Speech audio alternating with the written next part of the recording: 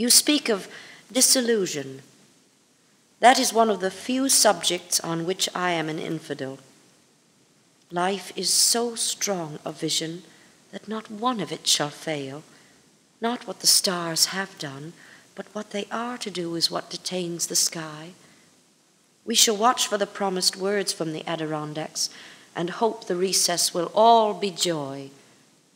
To have been made alive is so chief a thing. All else inevitably adds. Were it not riddled by partings, it were too divine. I was never certain that Mother had died, except while the students were singing. The voices came from another life.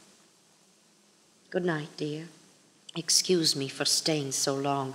I love to come to you, to one who creates or consoles thought. What an obligation. Emily.